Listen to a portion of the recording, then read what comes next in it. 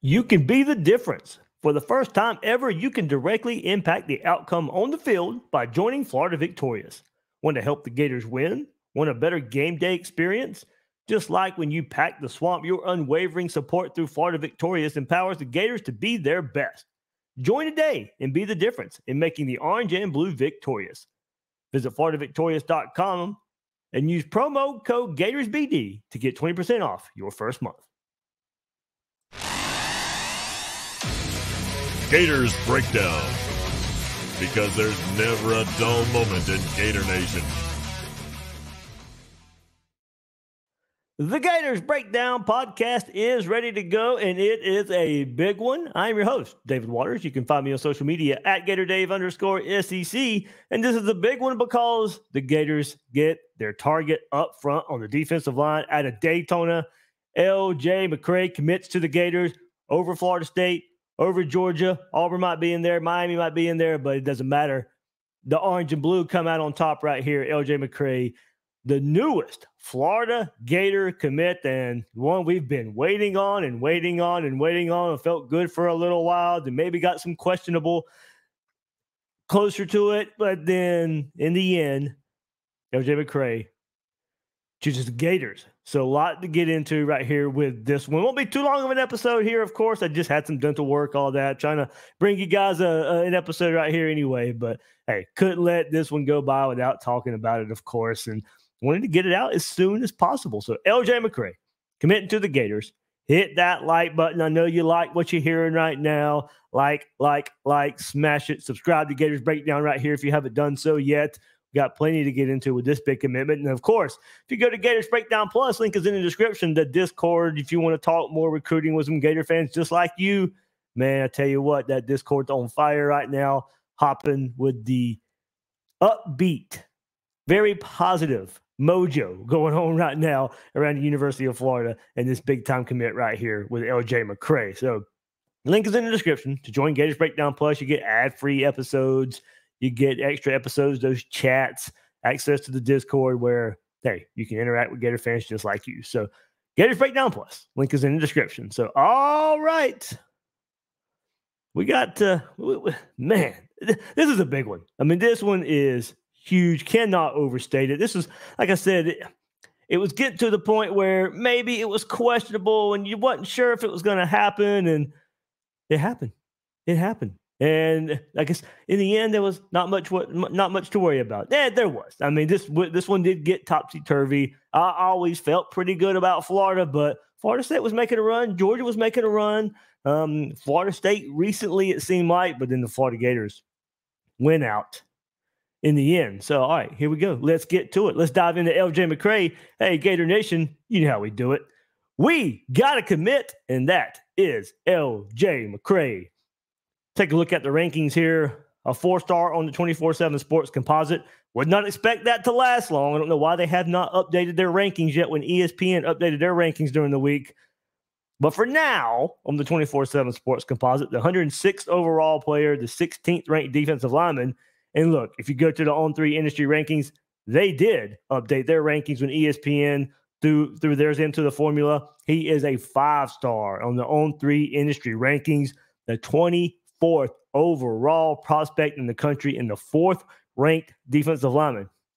So how's it break up right now? If you go and look at just the sole rankings of all the services, On3 has him as the 8th overall player in the country in their own sole rankings, not including all the other ones that the industry does and the composite does. On3 sole rankings, 8th overall, 1st ranked defensive lineman in the country.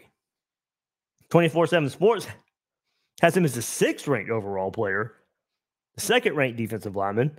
ESPN, as I said, they just raised their ranking of him. He's the 23rd overall player on ESPN, 6th overall defensive lineman. And Rivals lagging way behind on LJ McCray. They have him as the 249th overall, 16th ranked defensive lineman. So, as I said, all three, if you go, they will show all. I just went through them all there. I expect the 24/7 Sports Composite to update sometime soon. He will probably be very comparable to the On3 Industry Rankings, as you see here. So you're more than likely getting a top 20, top 25 overall prospect and one of the highest ranked defensive linemen in the class of 2024. Woo, man, I tell you, that's that is elite. That is what you want to get in the defensive lineman. And in state, you wanted to be, getting your guys in state a bit more. You had to go Daytona. This is one that we've just been looking for so long, and the Gators pull him in. So, all right, let's get to some analysis here of LJ McCray. And, of course, pull up some highlights here, of course, as well, as we could read through these. But 24/7 Sports, Andrew Ivins. A big functional athlete is LJ McCray with verified size that can work his way into the backfield. Got snaps on both sides of the ball as a junior for a Daytona Beach mainland program that made it to Florida's 3S title game. Initially billed himself as a tight end, but is viewed as many as a defensive lineman long-term, of course, and for good reason. He can wedge his way through gaps and blow up protection, work mostly on the edge, but figures to kick inside at the next level given his frame. At this time, it was 6'5", 255, but yeah, he's 6'6", 260 now. And so that growth potential already there. Not the most explosive point-to-attack player, but can overwhelm blockers with his initial get-off and sheer size on Friday nights. Shifts his weight well, constantly flashes the ability to move laterally, could improve pad level, but will eventually need to find some more power in the lower half, but should be viewed as a potential multi-year contributor up front for a Power 5 program. Could be molded into a variety of different things, including possibly a space-eating 4-eye in a 3-4 front. Now, if we go to On3, their analysis of him says big-framed, athletic defensive lineman with pass rush ability. Has translatable physical attributes and athleticism at the position that point to a high developmental ceiling.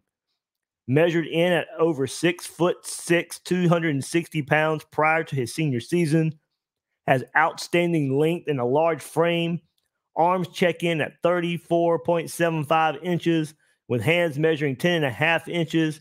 Lines up as a big defensive end on Friday nights. Shows upside as a pass rusher.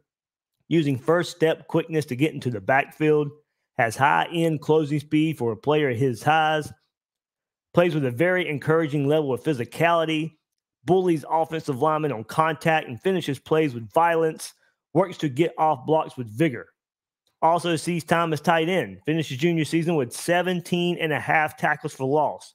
Can continue honing in his technical skill as he fills out and grows into his body.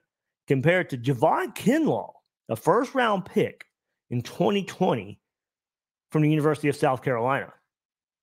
And in Daytona Beach, Florida, the mainland coach, Travis Rowland, hey, look, he isn't shy when he's talking about McCray. And this is high praise. And if one, as a Gator fan, you would love for it to work out. His head coach, Travis Rowland, he says he reminds him of the freakish Javon Curse. Length, size, and speed. He's a super flexible athlete. His bend is amazing. He puts in a lot of effort. You don't see many guys at 6'7" that can get in low, aggressive stance like him. You should see him in DB drills. The fluidity is amazing. So, of course, this goes on. I mean, compared to Javon Curse, we take it in a heartbeat. Anybody would take that in a heartbeat. But us being Gators, that comparison to a Gator great, woo, man, that makes you feel good. So, 47 tackles, 17.5 tackles for loss, 3 sacks while recording 14 catches for 2 scores in 2022. He just takes over the game, Rowland said. So, all right, there's some good analysis right there of one LJ McCray. I mean, just in the backfield a lot. Look here, I mean, showing some highlights and boom, there you go, blocking a field goal.